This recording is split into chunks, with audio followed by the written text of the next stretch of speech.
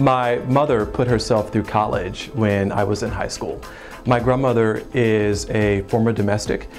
She was someone who had only received an 8th grade education, but she became one of the top insurance saleswomen in the state of Virginia. That spirit of determination, that entrepreneurial spirit, that can-do spirit lived in my family, and it's a part of me. Everything that I do with my company, Excel Global Partners, is a reflection of that blood of can-do attitude that runs through my veins. And it's such an honor to achieve at this level, to have a company, to have an organization that's succeeding, because I'm truly the dream of my grandmother. I'm the dream of my mother. And I'm quite honored because my mother now works for my company, and we continue to grow, and she's a tremendous asset, and she's very much a right hand and a leader who a lot of the employees report to.